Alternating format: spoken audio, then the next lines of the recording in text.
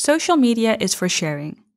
And of course, it's excellent if people share your content online. But are you happy with what you see when someone shares a post or page from your site? Or do you think you could make your social post look even better?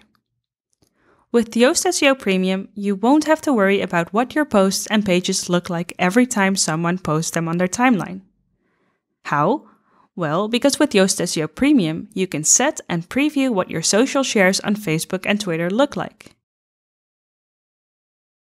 Ready to learn how it works? We start in the post editor. There are two places where you can edit your social posts. One is at the bottom of the screen, in the Social tab of the Yoast SEO meta box. The other one is in the Yoast SEO sidebar, where you will see two tabs, the Facebook and Twitter preview. So let's edit some social shares here. I'll start by editing the Facebook share for this post. To start, we click on the Facebook tab in the sidebar, and a pop-up window opens. Now let's talk about adding the image, since it's the first thing I can do here. If you have images in your post, the plugin will automatically pick one, as it did for this post. It usually selects the first image in the post and sets it here in the preview. Another scenario is using a featured image. Let me add one and show you.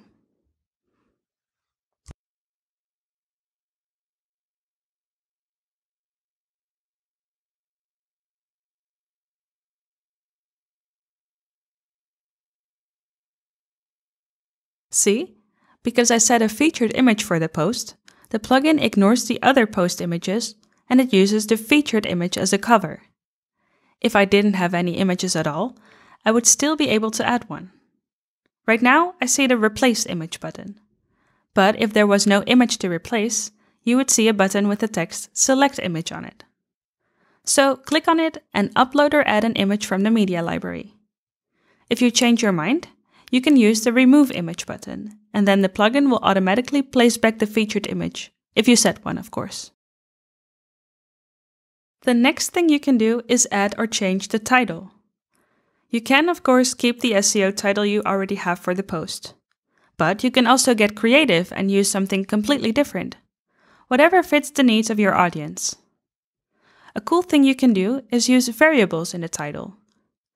For example, you can add a separator, like a line or a dot, and add your site name. So the final version of the title can look something like this. The last input field is for the description. Just write a short description of the post here in 1 or 2 sentences. Make sure it's informative and complete, so people will be tempted to click on it. Something like this. And make sure all your text fits in here. Otherwise, it may get cut off. That was it for Facebook. Let's click Update or Save Draft if you haven't published it yet, and move on to Twitter. Let's click this tab, and we get the pop-up window.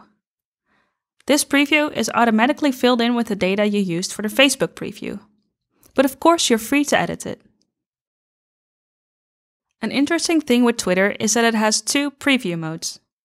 One is called a summary with a large image, and the other mode is called a summary card. Let me show you where you can switch between those modes.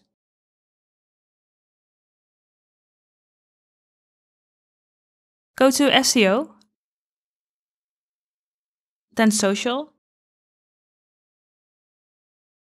and then click on the Twitter tab. The last setting here is the card type.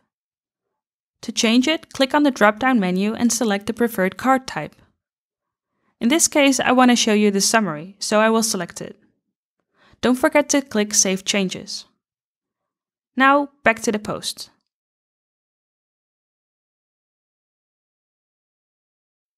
See how the post is different now? I prefer the one I had before. It was more attention-grabbing, right? And that is how you can control your social shares. Now that you learned it, go and have fun with it.